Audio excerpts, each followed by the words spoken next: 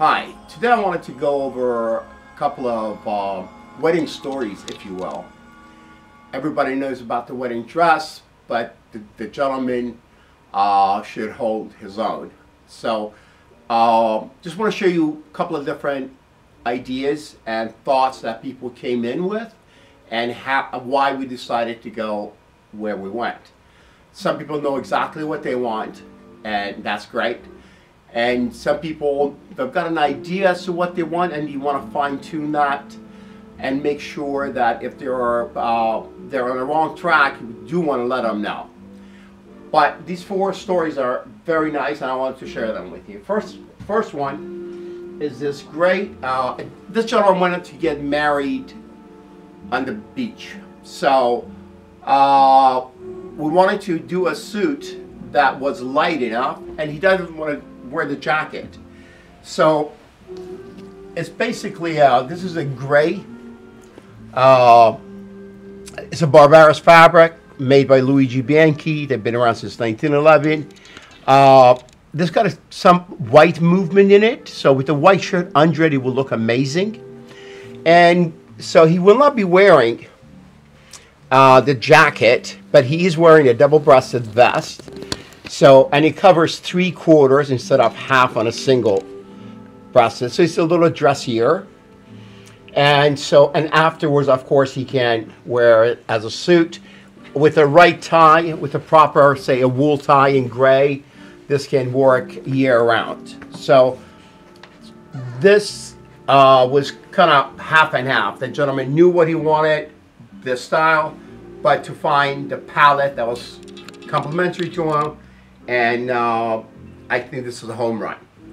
The other gentleman who came in had an appointment, and he was a bit early, and as I was passing him by and finishing with another appointment, I said, "What do you see in your head?" Which is what I always ask.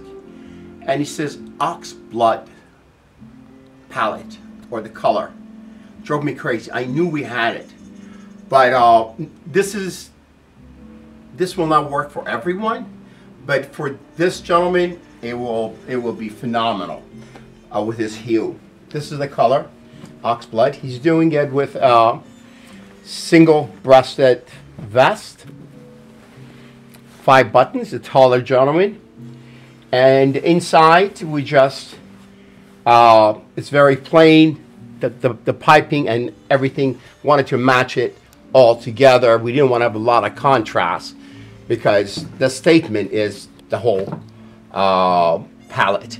So this is a story where the guy knew exactly what he wanted, and all I had to do was find the right color as he saw it in his head.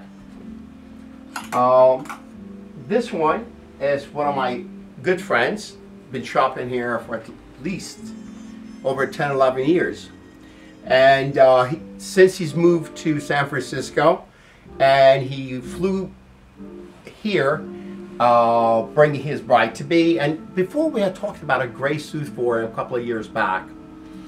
And when they came in, I asked to see the picture of the gown, and I looked at it, and I looked at my friend and said, "Hey, you know, you are not wearing what we talked about." So, but he's in San Francisco, so he doesn't dress up all that much.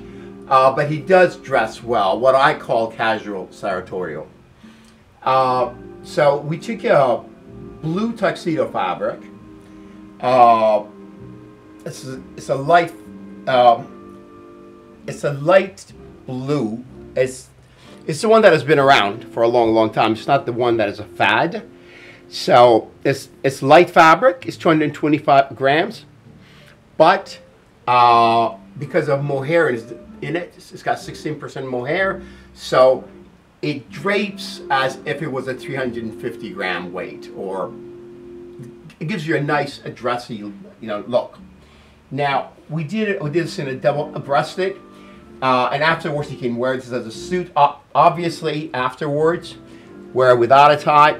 Wear the jacket by itself with a pair of jeans will look good, and again, this is a Barbaros fabric. The burgundy lining, iridescent. I think this came out great. the pants on its own would be a phenomenal business casual look.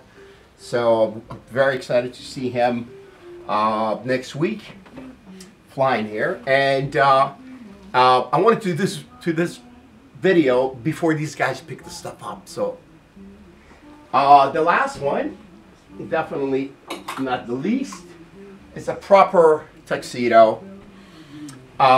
Again, you've got to have mohair in your fabric. Don't forget that.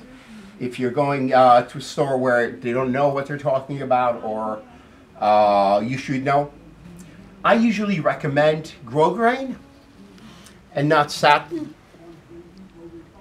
It's a dressier look, and it looks, it's very nice. It's better than satin, I think. So we did, again, it's a Barbaros fabric. On the inside, we just did black on black, which is beautiful. And then we did that red with the red stitch that is used to go on the name. And one button peak and one button shawl are the classics. Other people might want to get something else, but I always feel that most important thing, get one button shawl or one button peak. There's a reason things become the classics that look great. And our peak, a color, is it goes to the size of the shoulder dictates the size of the peak. So it's all about proportionality. So these are the 4 little stories, and I am sure you can make your own little story when you're ready to do it. All the best. See you next time.